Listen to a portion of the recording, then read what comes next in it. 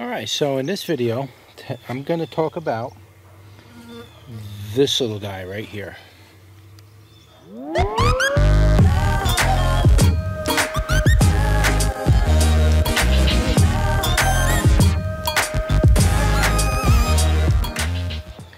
That's called a Japanese beetle. I think there's like 2 or 3 different species that I know of. They are the insect that is responsible for making those white grubs in your lawn that eat the roots of your lawn and all that stuff. That is this bug, and it reproduces by the millions, literally millions. And you can see they're attacking my grapevines. That's what they do. That's the damage. They basically turn a whole leaf into a skeleton, and then the leaf dies and they move on to the next tree. What they do is they mount themselves on a leaf like this. So what they do is they mount themselves on a leaf like this. And you see his legs are raised. And basically what he's doing is he's putting out a scent hormone for the mate, for his mate or her mate. Well, I don't know if that's a male or female.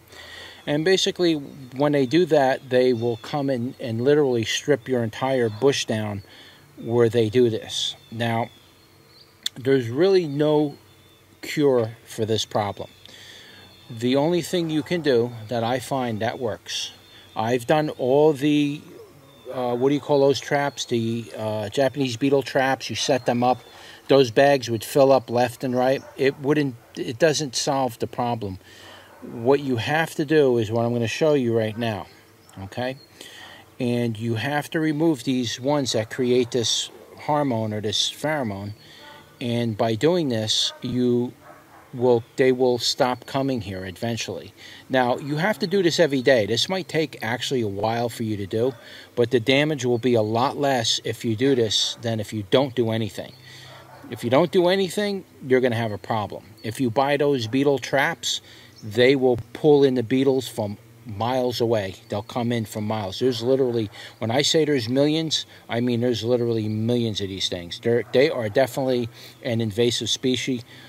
This will fall into the invasive species playlist, but this particular insect is a very, very hard one to deal with. They're very resistant. They don't die easy. They cling on. So anyway, what I do is I take one of my famous cups, like this. I stick a funnel in the top, and let's see if I could do this on camera without losing them. You can get 100% success rate catching these things if you do it the way I do it, okay? What they do is they do what I call a suicide roll. And you see how he just rolled off into the cup? They do a suicide roll. That's their way of escaping danger. Some of them fly away, and some of them are clingers. They cling to the leaf. They don't want to come off. Most of them do the suicide roll. And basically, let's see if I can get this right here. Where are you?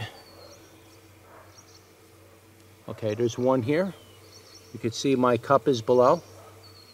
And basically, if you hit them, see, this is a clinger. This one doesn't want to come off. And I only got one hand, so I can't pick them off. And if you do it, you can see that they're hiding in between the leaves, like over there. And you can see there's one underneath the leaf there. You got to walk around and pick these off.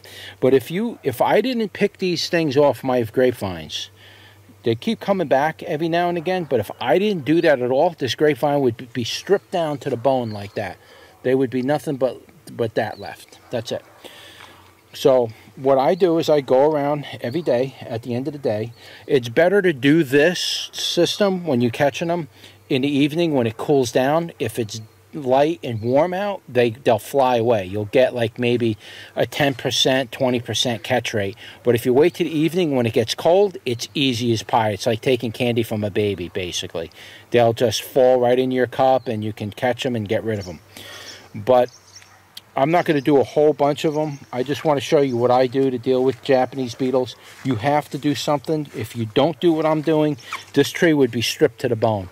And this is still getting bites, and some leaves are getting eaten up, even with me coming out here every day and catching hundreds. Now, you can see I have a slurry in here of these Japanese beetles. That smell is so horrible.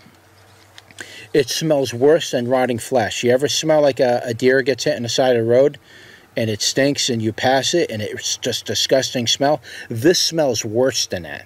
This is absolutely the most disgusting smell you can possibly imagine. It'll make you vomit. If I was to open that lid right now, I would probably gag on camera. It's that bad. It's absolutely disgusting. The other good thing about leaving this slurry like this, as you can see, it's like a bug juice, is that it attracts a lot of flies, mosquitoes, and everything else. And this whole container will start filling up with flies and all kinds of insects. So you just leave that funnel on there, get a little slurry going, and use it to pick all your Japanese beetles. You start filling up, and at the end of the day, you sit it somewhere in your garden, or well, not too close to your, because it does attract a lot of insects. You don't want it right next to your vegetables, but nearby, and it'll pull all the insects, the flying insects, out of your garden. They are attracted to that rotting smell, and you'll catch a lot of bugs that way. You'll get the flies out of there, I think mosquitoes, everything. But I want to show you how bad they are in my area. This one tree, I'm going to try to focus in on this, if I can. Or you're right there somewhere, right there. All right, you see this tree right here? You only see the top of it. Let's see if I can get you. Okay, you see that tree? You see how it's starting to turn brown? Those leaves have all been getting stripped off. This tree is their breeding ground. This is like the ground zero for these insects. Are you in frame? Yeah, I believe you are. Right there. That's like the ground zero for these Japanese beetles. They will strip that tree down to the bone till there's nothing left. So what I do is I try to keep them off my property, let them go on that tree. I don't care. But eventually when that tree gets stripped to the bone, they come onto my property and start stripping my trees down. So I try to keep it in check by me doing something about it. But if I didn't do anything about it, I wouldn't be able to have a garden here. That's how bad the Japanese beetles get here.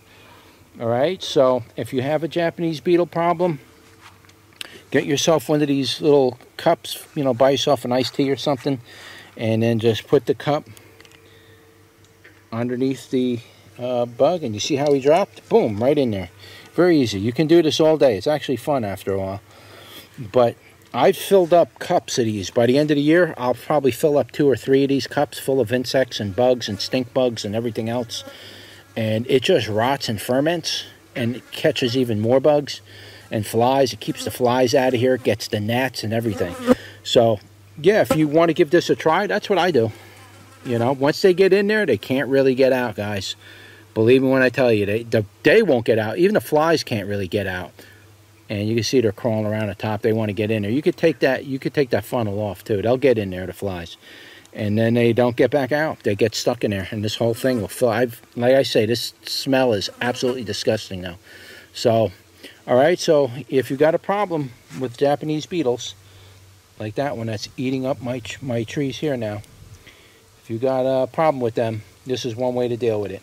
All right. So don't forget to like, share, and subscribe. And I'll see you on the next one. Take care.